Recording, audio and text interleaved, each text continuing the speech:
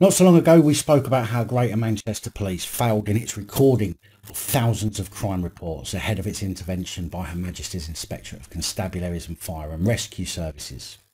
Well, now it's Police Scotland's turn, after an audit carried out by Her Majesty's Inspectorate of Constabulary in Scotland, citing that Police Scotland has failed to adequately learn lessons on recording crime.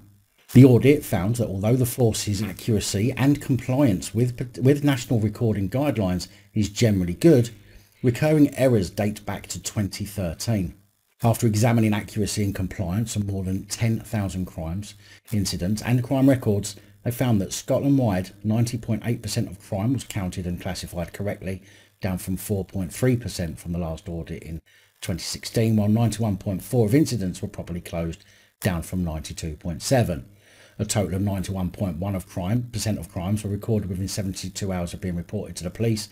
Just a marginal rise from a total of 91.1% of crimes were recorded within 72 hours of being reported to the police, which is just a marginal rise from 90.8% in 2016. But even so, the force failed to meet its 95% compliance target, and the overall figures masked variations across Scotland, with the lowest being 70.7% and the highest being 98.6%. The report found scope for improvement in recording sexual and violent crimes after a fall in standards, but praised compliance rates in recording domestic abuse, with 10 out of 13 divisions achieving more than 95%. Police Scotland still do not have a national crime recording system, which imposes a limit to the extent of which there can be consistency across the force, with the report stating that until this is implemented, crime recording cannot be managed as effectively and efficiently as possible. Gill Imery from Her Majesty's Inspectorate of Constabulary in Scotland said, "There seems to have been insufficient organisational learning from our audits, as well as from Police Scotland's own internal audits over the past 7 years." She said recorded crime statistics go right to the heart of public confidence, and it is essential crimes are recorded accurately and ethically. Our results show there is a need for improvement in many local policing divisions for Police Scotland to meet its own target of 95% of records filed accurately. For a national police service aspiring to provide the same quality of service to communities across the country, it is disappointing to find wide variations in compliance with recording standards at local level. Progress towards standardisation may be limited until there is a national crime management system in place.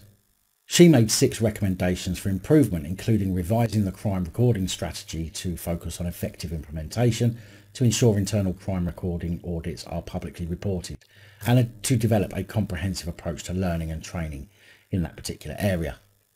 Justice Secretary Humza Yousaf welcomed the report, saying it is important for ensuring police continue to maintain best practice and make any necessary improvements.